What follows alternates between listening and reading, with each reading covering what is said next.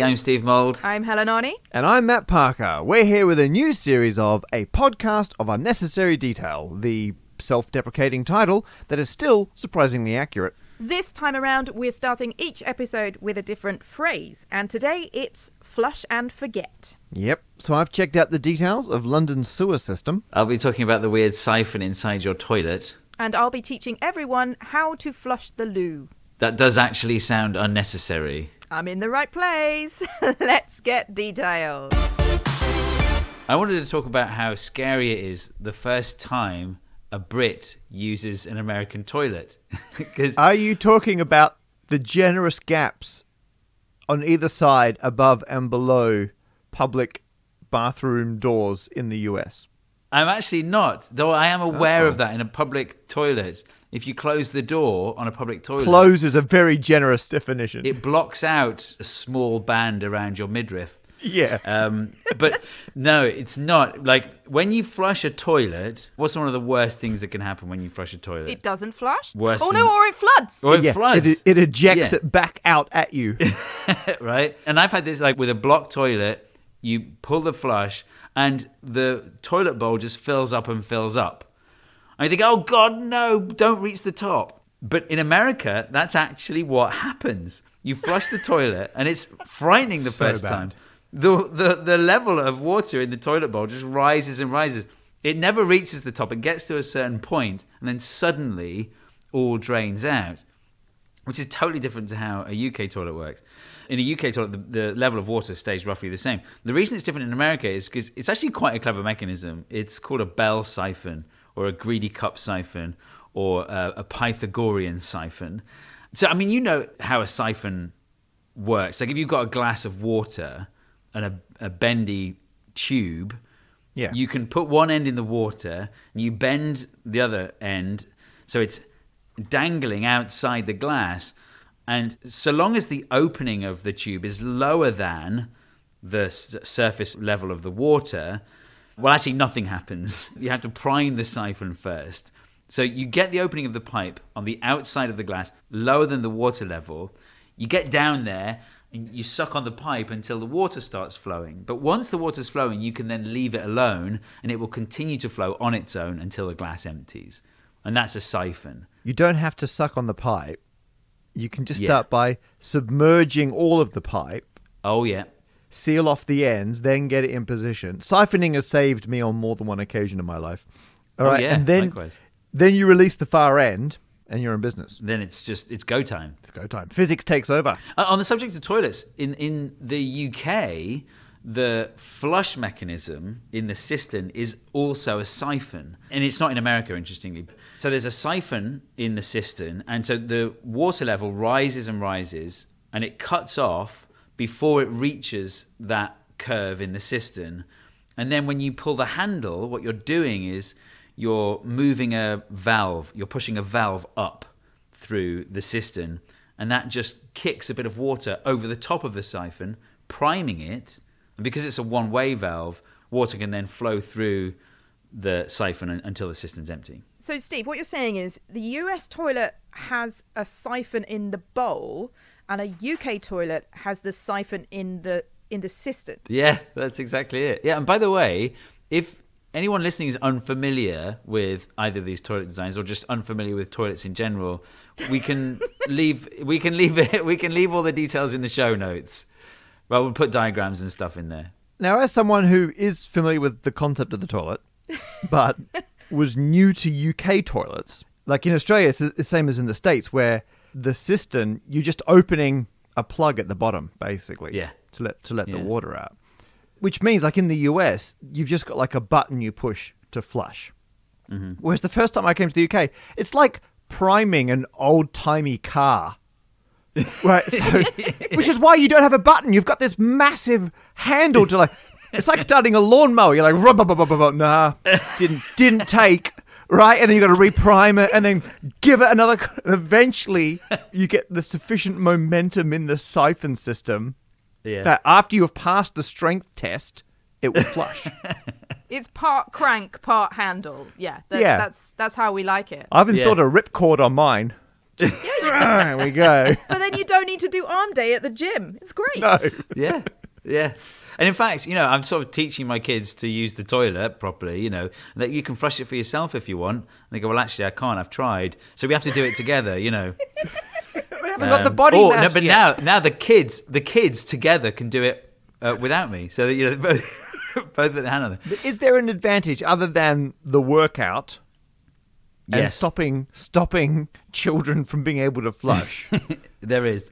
So with the plug system in America inside the cistern, if that gets clogged up with anything, then you're going to have a slow leak into the toilet bowl, and whatever mechanism, the ball cock will keep replenishing the water, and so you'll lose a lot of water. It's very inefficient if there's any kind of issue with the plug. Whereas that's never going to happen with a siphon.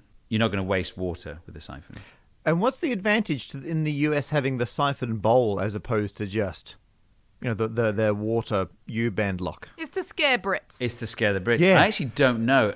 I should know that. I should have researched that. It's like a bully, like punching but not quite hitting you, going, "Why are you flinching?" Yeah, it is. What makes the siphon in an American toilet bowl different is that it's self-priming, right? The Bell siphon is a self-priming siphon. So imagine your glass of water. Instead of having your bendy tube come outside the glass and down, you actually push it down into the water all the way to the bottom. You cut a hole for the tube, you push the tube through, and then you seal it all off, right? And crucially, that curve at the top of the tube needs to be below the rim of the glass. So now you can fill up the glass with water, and it won't siphon. It'll fill up and fill up, and the water level inside the tube will rise at the same rate. But when you reach the top of that bend in the tube, then that bend in the tube will fill with water, and you've just primed the siphon. So the open end of the tube is at the bottom of the cup and or toilet bowl. Yes, free to move around. And then it goes up and Yeah. then comes back down again and Yeah. goes out the bottom. Yes. So as you're filling the bowl or the cup, because there's no airlock, the air can come out the bottom. You're also filling the tube until it hits the turn at the top, and then the water's like, oh, I can just drain out here, but it just Yes. draws more and more water with it. You're self-siphoning. Yes. I mean, you've anthropomorphized the water, which is weird, but if that helps people, yeah, cool. Of all the parts in that setup to anthropomorphize, I think the water is the least disturbing. Yeah. Other uses for a greedy cup siphon. Well, there's the supposed original use, which was apparently Pythagoras built these goblets with a greedy cup siphon in them. The idea was if someone poured themselves too much wine, it would all just drain out onto their tunic. Another place it's used is people who are familiar with urinals. You'll know that they flush themselves periodically. That's because the cistern for a urinal is a greedy cup siphon. It's just a trickle of water going into the cistern. So it's very, very slow. But when it reaches the top, it all siphons out. So if you've ever seen a urinal flush, it's because a siphon has just been activated, which is nice. The sock slit extractor is this beautiful piece of glassware, laboratory glassware. If you want to repeatedly soak and drain something, like say you want to extract a chemical using a solvent, then you can use a sock slit extractor. You drip the solvent in, then it all drains out, then it fills up, it all drains out, and you can repeat that process. Another example is washing machines. The softener drawer in your washing machine, you might notice that there's a little mark that says max. You mustn't go above that. That's not telling you don't use too much softener. It's telling you if you put softener above this line, it's actually all just going to suddenly disappear because there's a greedy cup siphon in there. When the washing machine wants your softener, it just adds a bit of water until the siphon is activated. Oh, you can anthropomorphize the washing machine. Yeah, of course you can. It's got a chip in it. Final thing to say about greedy cup siphons is because you can use a greedy cup siphon almost like an AND gate. Like imagine you have two like globs of water And you need to put both of them in the greedy cup siphon before the siphon will activate. It's like an AND gate, right? The siphon will only activate if you put both inputs in. If you only put one input in, the siphon won't activate and you won't get an output. It's like an AND gate. But Steve, what use can there possibly be for an AND gate? For an AND, something that only works if you have one and the other. Well, if you also have an exclusive OR gate, which you can do with a kind of slow leak scenario. I won't go into the details, but if you chain enough of them together, you can get a binary adder. So you can get a computer out of siphons. Yeah. Yeah, so I made a water computer using greedy cup siphons. Surely you mean a water computer? We're talking about toilets. Come on. Okay. You know, they say water hasn't got memory, but... Now, while it is true water doesn't have memory, for the record, can make memory out of water. Come on. Steve, got a leading question for you. Is there something that you can point us, visual learners towards to see this water siphoning computer in action? Well, it's funny you should ask. Thanks. I built this water computer. We've got all the diagrams. I did build a water computer, not just for fun. It was to make a video, so you can go and watch the video. Please do, because the process of making it was a royal pain in the arse. So I'd like to get some views. Thanks very much. You make it look so easy. Yeah, that's in the edit. You didn't see the 3 versions that didn't work. Anyway, that's my bit petered out. So Helen, what's your flush and forget? Mine is more of a flush and don't forget. Well, it's sort of more like a don't forget before you flush, right? So I need to set the scene for this. This is a song that I was asked to write by a water company for their campaign. And you know what, Festival of the Spoken Nerd and a podcast of Unnecessary Detail, we're all about changing hearts and minds through the medium of detail. So I have written what I can only call a protest song about saving water. And I kind of want to set the scene of how I performed it. I performed it standing knee deep in an endangered chalk stream in the British Chiltern Hills. I was wearing waders. Wow. I was holding a ukulele. There were about 50 people there. There was a wine truck serving drinks. Lockdown was a weird time in the UK. Yeah, there was Sandy Toksvig and some remote control ducks. And I sang this song to try and help people in their quest to improve our environment and to save water.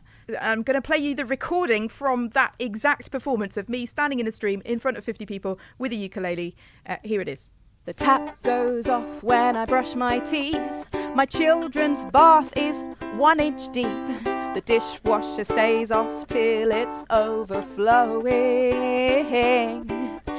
The ideal shower time's just 4 minutes. Well, my shower's 4 seconds is the limit. Is that really true, Helen, you're thinking? Well, with social distancing, there's no way of knowing. I'm obsessed with eco schemes, 'cause life is better with live streams. There's just one thing to spoil it, and it happens every time I use the toilet. Fact break. Every single day, the average person flushes 50 litres of drinking water down the toilet. For an average person, that's 30% of your daily water consumption. For me, it's 99%. So if I can't cut down on the water that's flushed, my eco status will be totally crushed. But here's the good news. On every modern bathroom loo, there's not one button, there are 2. A short flush for a golden stream, a long flush for... How can I put this? When there's more to clean, but which to choose? There are no clues, that's when I realise.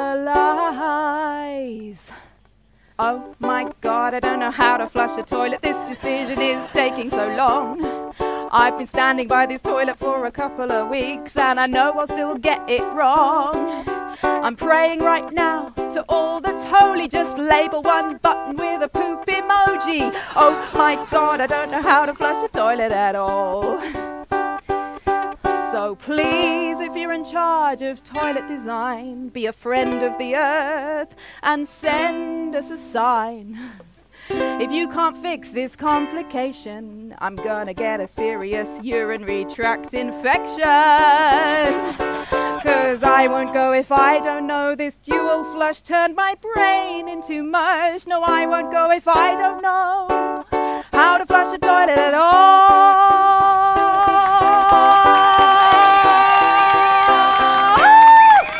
All right, I'll just push both of them. Thank you very much.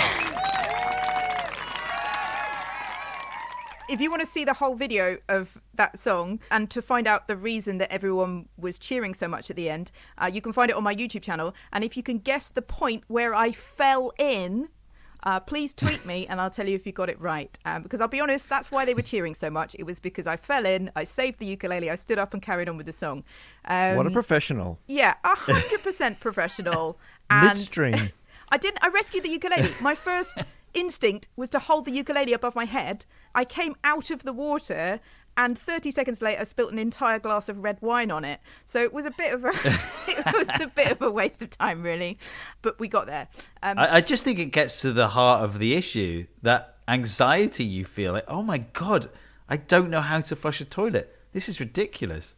This is so true. You know? I felt so strongly about writing this song. This might be a particularly British phenomenon because, as we've discussed, Steve, American toilets are different and toilets in other parts of the world are different. But in Britain, and especially in Australia, there is this phenomenon called the dual flush, where you get one button for a small flush and one button for a big flush. Hang on.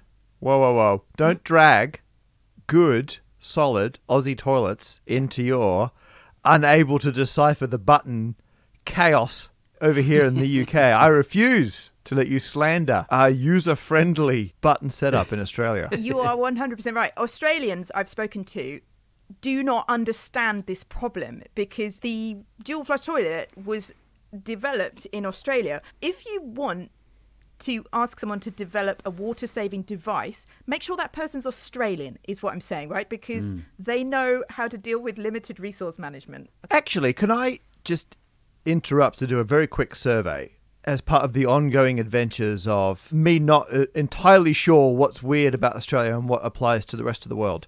Because if you ask an Australian, how would you save water with your toilet? There's one very obvious answer that springs to mind, and it's near universal for a misusing of that word to apply it solely to Australia. I think And I that would know. be I think I know. Is it to put a brick in the cistern? Oh, no, I was going to say if it's yellow, let it mellow. If it's brown, flush it down. which I heard on an Australian soap opera years ago. No, in Australia, if you said, how should you save water with a toilet? The answer was put a brick in the cistern because it would just take up that volume. Yeah. So when it refills, you'd refill it with less water and then use less water. And so there was an era, last millennium in Australia where everyone had a brick in their toilet system. There is a very similar thing in the UK, except we use hippos. So Yeah. I don't know if you're messing with me. I never know. No, this is true because water companies in the UK are also very invested in saving water, right? Because the 50 gallons of drinking water that goes down your toilet every day, it comes out of our local environment.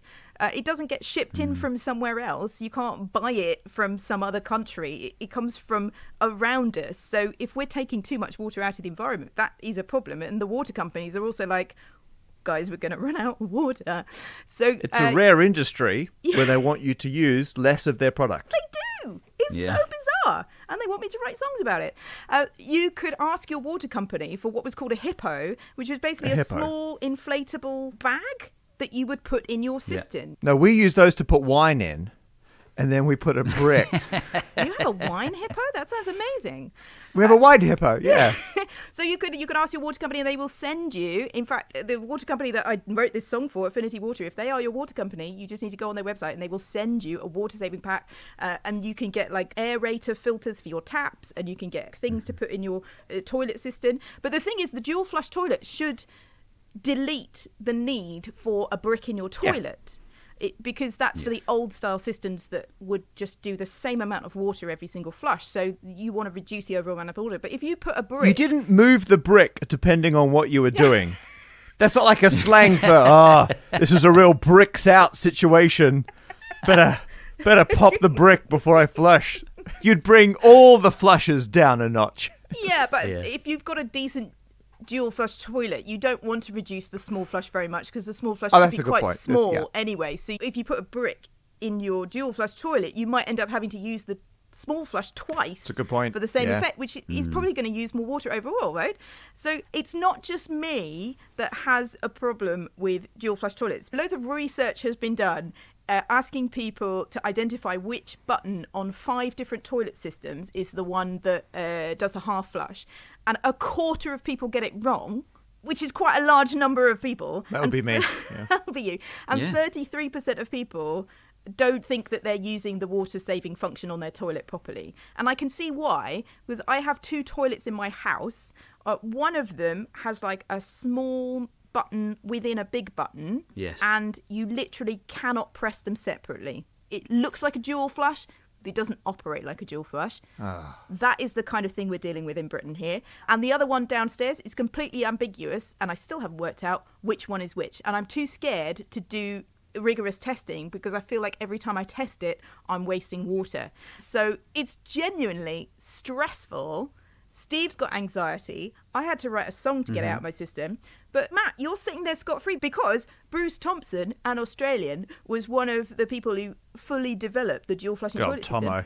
They know what they were doing. There doesn't seem to be anyone in Australia who has to think about which button to press because they've been designed with a user in mind. British toilet systems seem to put like other priorities like does it look pretty ahead of Yes. does it save water, which is kind of the point. You want 2 big old buttons side by side, both equally easy to press. One's got a circle that's half coloured in, one's got a circle that's fully coloured in. Job done. That sounds like a toilet utopia to me. It is. How could you get such a simple challenge wrong? Here's the issue for me that I've come across with the dual flush toilets. Often it's like, here's a small button, here's a big button. Does the big button mean big flush, or does the big button mean this is the one you should press most often? Is area volume or is area use frequency? This is the problem. There's no standardization in this. I mean, ISO, the International Standardization Organization, have actually come up with some symbols that can be used to show half flush and full flush, right? I'm going to link them on the show notes in the podcast page, but I'm going to hold them up on our Zoom call right now. Now, I'm holding up what looks like 2 slightly different cross sections of a Swiss roll where the jam is spreading out beyond the confines of the Swiss roll. Yeah, it looks a bit like a cyclone you need to worry about and a cyclone just to keep an eye on. Yeah, it does. Steve, any thoughts on the shape of the ISO symbols? I was wondering how to describe these, and then Helen described it perfectly. It is a Swiss roll, but except that the larger one has 3 arms, whereas the smaller one has 2 spiral arms. They're like spiral galaxies, but one of them is bigger than the other. Is this flush a Milky Way or an Andromeda? Oh. Well, exactly. Have either of you, and that includes our producer Lindsay, ever seen any of these on any form of toilet? No. No. So ISO, that didn't take off. I posted a picture of the dual flushing toilet system in our house on my Twitter feed while I was writing this song.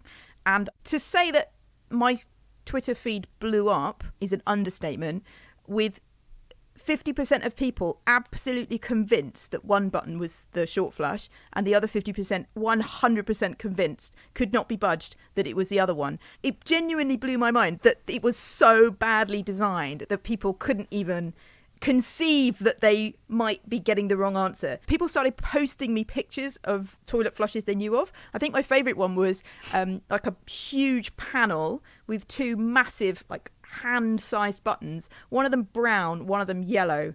Perfect. Okay, I mean, yeah. It sort of got the debate out of the way. But I think there's still some ambiguity in that. The reason I like the brown and yellow is because I don't want to have to think about the size of the flush. That's not just... I'm just going to tell you what I've done and you decide how to handle it. That's a problem for the back end. Yeah, exactly. You want a black box flush. I don't want to know the details. I'll just tell you what it is and you deal with it. Yeah. I feel so passionately about... Though, if it's both, do I press both? It's difficult. That's the other option as well. That is another level of confusing. There is basically no standardization, despite all the efforts of the International Standardization Organization, on dual flush toilets. And it it is genuinely, I think, something that is a problem in our battle for water waste. What about button within a button? Because the first time I saw that, I was like, well, I want a small flush, but the small button is inset within the big button. Yeah. And thankfully, I always have a pen on me, so I'm like, okay, I can kind of just get the small. It's not easy to just press the small one. It's not easy. I feel like you shouldn't have to carry a pen around with you to flush the toilet in an economical way. I agree. But that's the problem. Is the small one going to be the big flush because it's harder to do? I mean, surely, joking aside, the idea is that you can't press the small one without pressing the big one. So you either press the outer button on its own or you press both. Yeah, with the upgrade. Yeah, the add-on. Yeah, button. Surely pressing both is the bigger flush.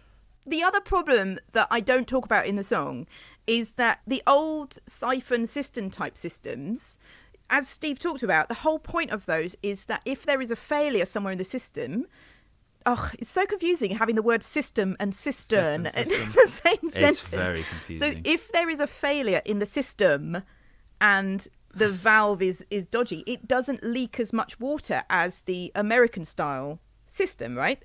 So that's what's good about the old flushing toilets. The problem with a lot of dual flush systems is if they are not very well constructed or they have a certain lifespan and you're reaching the end of that lifespan, they might leak without you knowing, and they will leak overall more water than you save by having a dual flush system. If you don't maintain your dual flush system and make sure it's working and replace it when it's broken, you will probably end up wasting more water than if you never had a dual flush system in the first place and you just got one of those old style massive cistern ones and put one of Matt's bricks in it. This episode is sponsored by Brilliant.org. You know, the best way to learn is by doing. And Brilliant have taken that concept and turned it into an interactive STEM learning platform. I've worked with Brilliant for years, and you know, it's really interesting actually to see how the interactivity of the platform has increased. Like, I was actually really lucky at school to have been taught maths and science in a really visual, interactive way. And it's been great to see Brilliant doing the same thing online. Brilliant has courses on things like geometry, scientific thinking, even things like quantum computing and cryptocurrency. There's an app as well as a desktop site, and honestly, the app is the main way that I use it. Like, I play on the app before going to sleep because it's fun. You can start using Brilliant for free today, and if you want to sign up, the first 200 people to go to brilliant.org/APOUD will get 20% off a full year of STEM learning. So I bring to us all a work in progress. And while I have not got the final answer of what I'm attempting to do here, I have accumulated enough unnecessary detail along the journey. I feel like I need to offload it now before I carry on any further. And I tracked this back. I first talked about this. I've got the summary running order from Tuesday the 6th of September when we did a show at the New Red Lion, now long gone theatre, in the year 2011. And we did a show. What did we call it? Hang on, have I even got the name? We called it One of Your 5 a Day. Oh dear.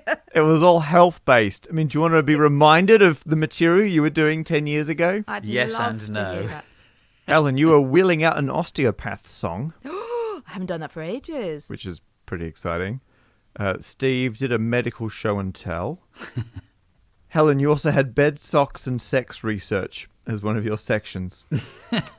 Yeah, I do remember that. Yeah, I remember that very clearly. Is this the one where we got someone in the audience to put their hand in a bucket of ice to see if it changed their reactions? And we made the mistake of choosing a Canadian, and it made absolutely no Yeah. difference to them. I remember that. It only made them stronger. Yeah, I don't... It was just went horribly wrong for us. Yeah, it was like, mate, I could stand here all day with my arm in a bucket of ice water. It's called a bath. We're also a bit ahead of the curve. We did an interactive activity with the audience with a text-based virus to simulate a virus spreading through a crowd in a very packed comedy club. So there you are. Look at us. That is scarily prescient. I'm really worried now. Yeah. Yeah. And I was talking about Bazalgette and sewers. And I guarantee, something I said on stage, I now wish to roll back because I'm no longer convinced it's definitely true.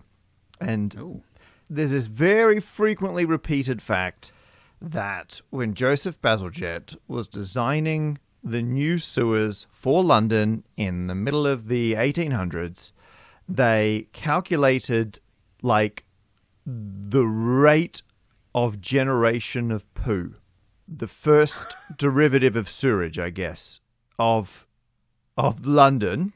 Poo flux. And then the poo flux, the flush flux. And then they worked out for that rate of having to get, this much sewage out of the city, how big would the pipes have to be? And then, this is the famous bit, they doubled the width of the pipes compared to what they thought they needed, which meant they added 4 times the capacity to the sewer system. And it means, until this very day, I mean, they're building new sewers literally as we speak, over 150 years later. We've been using that same old system, despite the fact there's no way in the mid-19th century they could have predicted high-rise living and the population density we have today. And so I, at the time, held this up, partly, the power of putting in extra capacity and, factoring in unforeseen changes when you're engineering such a permanent bit of infrastructure, and also the wonder of square numbers. You double it, you get 4 times the capacity.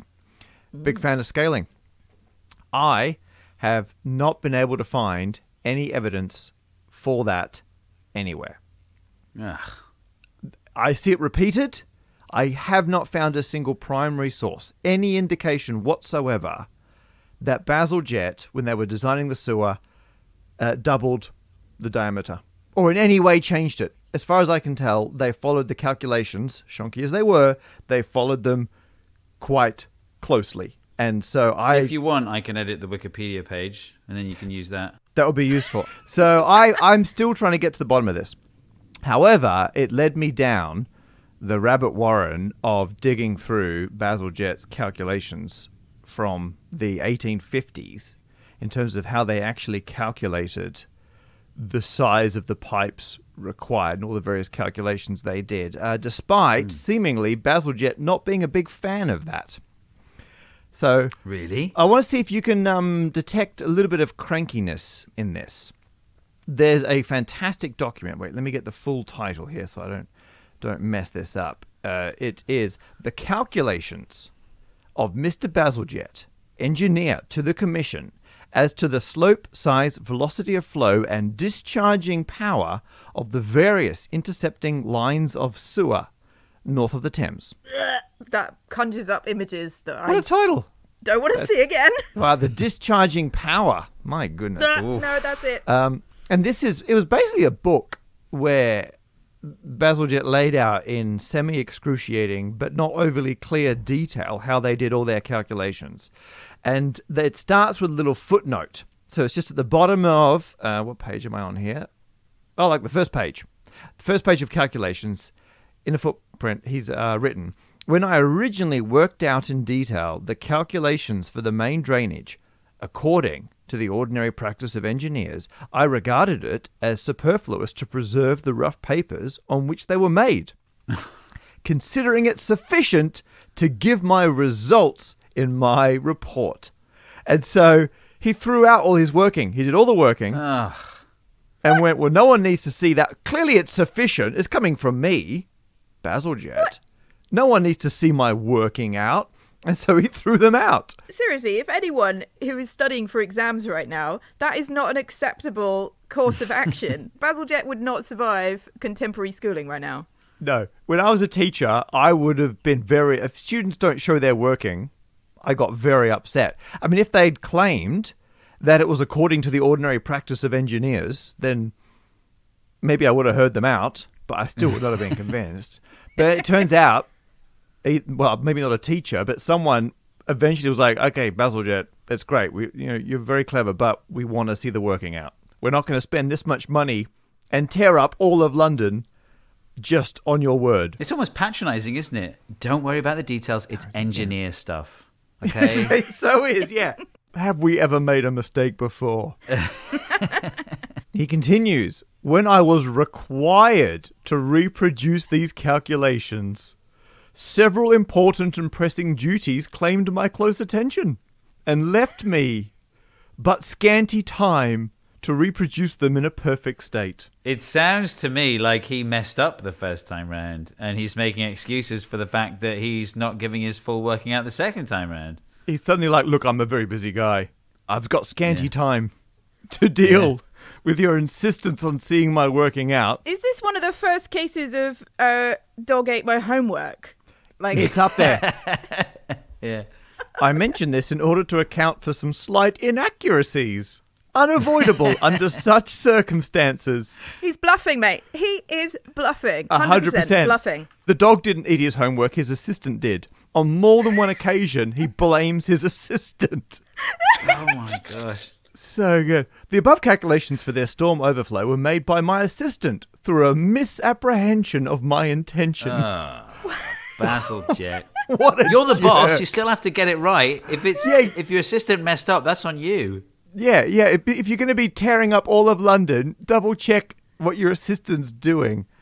What I love is in one footnote, he blames his assistant again and then says, when the calculations were brought to me to examine, I at once detected the mistake and directed that the correct calculations be given. But they're still in here. So he was grumpy and he's done all this working out under duress, which has made it slightly difficult to reverse engineer. Yes. So I've spent a long time going through trying to calculate how Bazalgette calculated the sewers. It does sound phenomenally unlikely that he would do all of that work, he says, cover up that he doesn't have time to do it again so that he doesn't have to show anyone who's working. And then at some point during that process, he just doubled a number at random. It seems phenomenally unlikely, now you've put it like that, that this story ever occurred. Cranky guy doesn't like being double-checked. But there are calculations there that you can see, and there's no reference to doubling at all within this. Okay. None. And the actual capacity calculations are even more opaque. And I don't want to go too far down there because I'm still trying to work out how on earth he actually calculated the capacity. I suspect the reason we haven't had to upgrade the sewers in a century and a half is not because of some genius doubling the diameter quadruples the capacity. I think it's the original calculations they were based on were so shonky, it accidentally dramatically rounded up the capacity. And so through sheer Victorian overconfident Arrogance. incompetence, exactly, they accidentally got it right. It's just amazing. You know, if he was alive today, he'd claim that as well. Like, I knew about skyscrapers, knew they were coming. Saw them coming. Let's take this back a moment because I know that many of our listeners will be entirely au fait with Joseph Bazalgette and the wonders of the London sewerage system, but there may be a small number of people out there who for whom this is not part of their, childhood historical knowledge, right? Why Were they are we not talking... at our show in 2011? Let's go back. Why was there such a problem? Why did Bazalgette end up making these sewers? Oh, good point. No, okay, right. So there was a thing called the Big Stink, which was basically London was big and it stinked. And the issue really was London had grown up around a bunch of smaller rivers that all emptied into the Thames, the big river. And as London grew up, not only did those rivers kind of become unofficial, drains to get rainwater off the streets of London, but more drainage was put in. But it was all just designed to shift rain into the Thames, which, as they built over the old rivers, was just what, the rivers used to do. But then, and actually I think you may be one of the world's experts on this, Mizani, having done this for, I believe, Radio 4, the BBC. Yeah, I made a 12-minute documentary about this for Radio 4, so yeah, I am a world expert on it. Thanks very much. That the Victorians discovered how to flush a toilet, and that was kind of the beginning of the end, really. I mean, yeah, that's quite a lot of it, but it's not the entire story. So we have to go back to the 1830s, right? This was actually before water flushing toilets, but it was a time when the population of London just exploded. And a lot of people dumped the toilet waste from their chamber pot or bucket or whatever just straight into these rainwater drainage systems. And yeah, they basically created open sewers full of human effluent flowing through the streets and into the River Thames. And it was 1831 that saw the first outbreak of cholera. 5,000 people died, but they didn't immediately connect that this was caused by the open sewers, which were contaminating drinking water across the city. Yep. So these cholera epidemics, they recurred every few years, and tens of thousands of people died, right? And flushing toilets were introduced to the public in 1851. They caught on like a toilet on fire, right? Because basically they made the problem worse.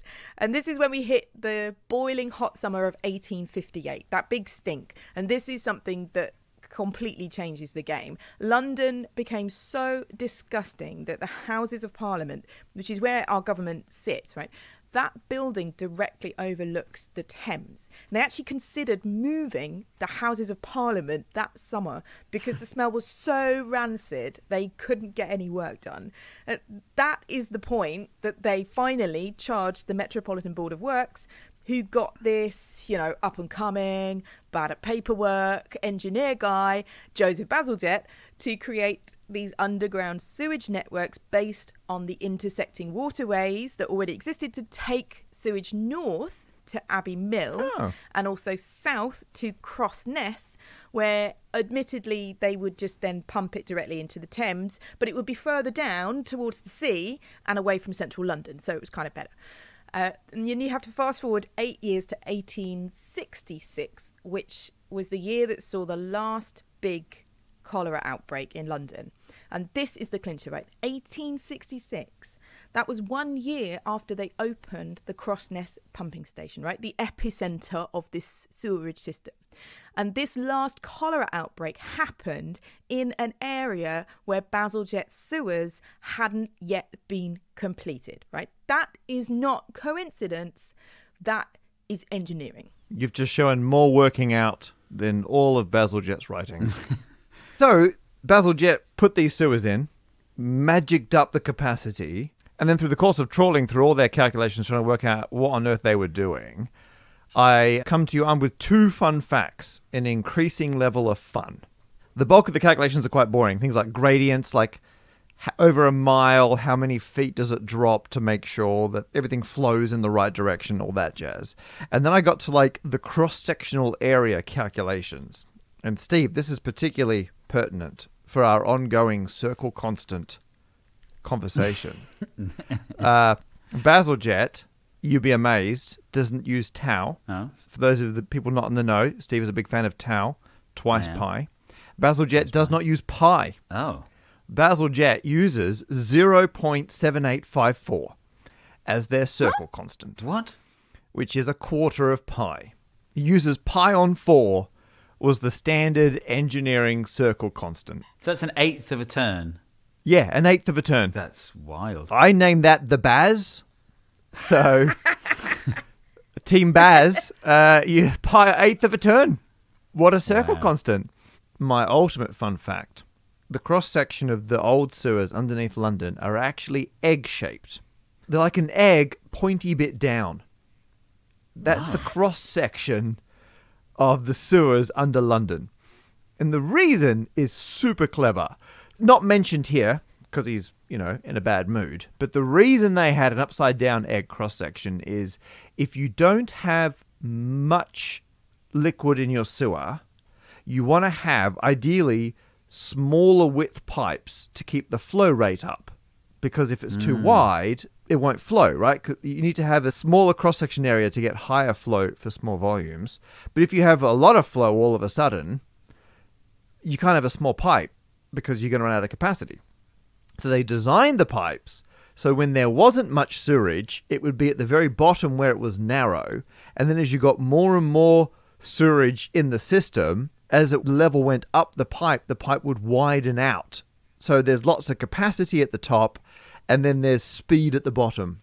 And so there you are, egg-shaped, well, not very egg-shaped cool. pipes, That is genius. pointy ellipses. I've never seen pipes like this. I mean, the ones I'm looking at now, this is I've got the diagrams in front of me for the Piccadilly branch, and they are 3 foot 9 inches high and 2 foot 6 inches wide. So their big old pipe is doing them a disservice. They're brick, Tunnel. like laid tunnels, basically. We will link in the show notes, or we'll tweet this. I've got some of the diagrams from the Old Gate and the Piccadilly branch in front of me, so people can have a look at those. Is this the moment to send an appeal to our audience to find out if anyone works for whatever the Metropolitan Board of Works is called nowadays? And can they give us three a sewer tour? That would actually be the most incredible thing that has ever come out of this podcast. Well, you know what? We are currently upgrading the sewers in London. I say we, Tideway is the new system that's going in. Surely someone there, like particularly if they're decommissioning the old ones, come on, someone's got to get us down there. I mean, if it hasn't been taken over by a site-specific theatre company by the end of the year, I will be incredibly surprised. Can we do a show in a disused sewer? That would be incredible. That's where we'll be in another 10 years, Yeah, doing shows in that would be- disused sewers. And you know what? You can calculate the capacity for our audience as long as they're all shaped like eggs. Right, that is all for this episode. Thank you so much for listening. We hope it helps you flush, but not forget. It's good to be back in your podcast feed, and this time we're part of the Acast Creator Network. That's cool, isn't it? If you're still looking for more detail, there is loads in our show notes, like Basil Jet's diagrams, a video of Steve's Siphon computer, and a free download of my dual flush song, plus every song you've ever heard on this podcast. So follow the links in the show notes or head to festivalofthespokennerd.com/podcast. Please do subscribe to us in your favourite podcast app to get more episodes as soon as they come out. And if you haven't already listened to them, our first series is still available wherever you found this one, I guess. You can follow us on Twitter at FOTSN and Festival of the Spoken Nerd on Facebook and Instagram. You can also email us, podcast@festivalofthespokennerd.com.